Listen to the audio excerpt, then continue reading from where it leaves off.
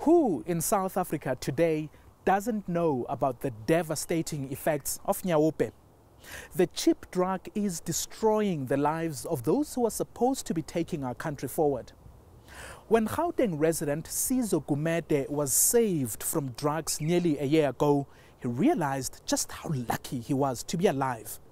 So he needed to be brave, get involved in the fight, and inspire other young people around him to do the same. Sizo Gumede. Growing up an ambitious young boy, aspiring to become a doctor one day. But it all changed when he turned 11, tragically diagnosed with a dire learning disability. I asked my mom, can I still become a doctor? And she said, unfortunately not, because it takes you longer to understand something than other people. It really didn't sit me well.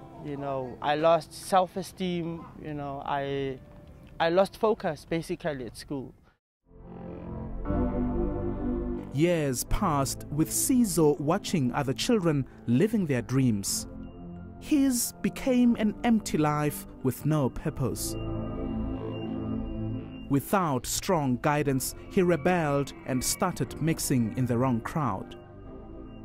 I schemed up with people that bunk school, people who don't really attend classes that much. And as time went on, I found out that there's this thing that they're smoking, and I became part of it.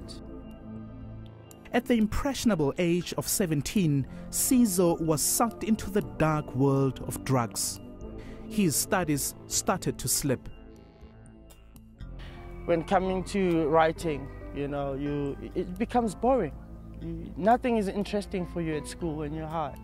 So you'd rather stay away from school and be high than to be in class high.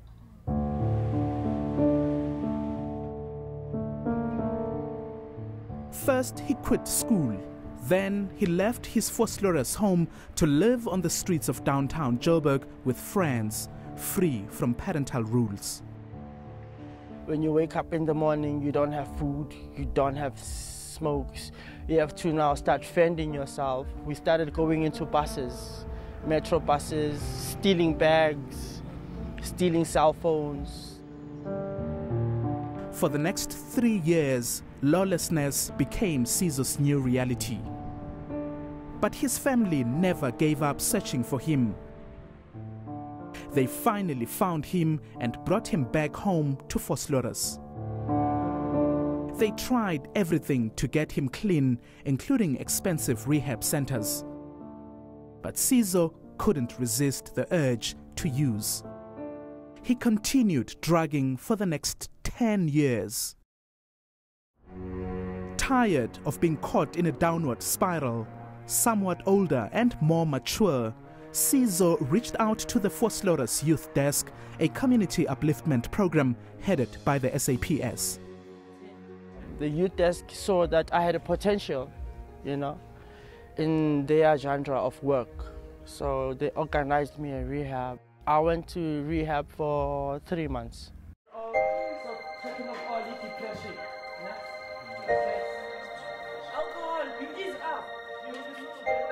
Now clean for almost a year, the 31-year-old is slowly finding new meaning to life. Recently, he went back to the organization that helped him dump his habit to actively campaign against drugs. What I'm doing right now for my community, it helps me to stay clean. There was only one problem. As much as he wanted to help, he had no money to do so. Rehab centers are very expensive. It's from 20,000 upwards. The most cheapest one I know, it's about 12,000.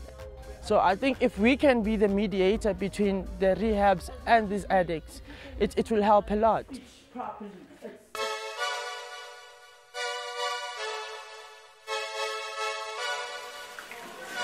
Sizo needed a plan. He approached local businessman Dr. Ndlovu for advice. I said to the youth desk guys, how about we do the fundraising? They asked me how. I said, okay, now, as you know, I've got the car wash. I'll buy all the material, everything for the car wash. Then you guys, you just came and you help those guys who are washing the car at my car wash. We ask people to wash the car for 50 rand upwards, you know, as we're trying to fundraise. In March this year, Sizo and Doctor raised enough money to send more than a dozen young people to nearby rehabilitation centers. Sizo's initiative currently has almost 100 desperate addicts on its waiting list as it continues to negotiate for space in Gauteng rehabs. It also reaches out to more people through local media.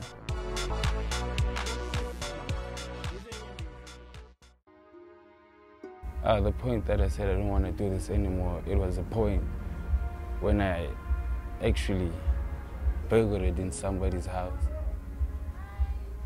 It was the first time I do like housebreaking. I was so scared because I never had money. I had no option. I had to do it. I really, really need help because every day I suffer. Day after day I suffer more. The plan is to keep washing cars and raising funds to help send as many people as possible to become drug-free. It can't be our war alone. They know the people who distribute the drugs. They know there are kids that they're addicts. Let them bring them forth, you know. There are ways of helping. Let them come to the youth desk. We are willing to help.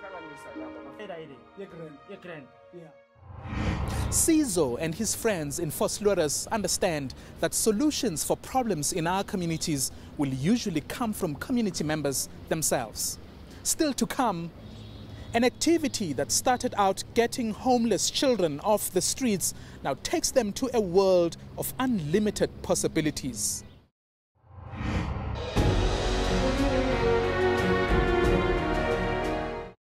News that moves. enca.com.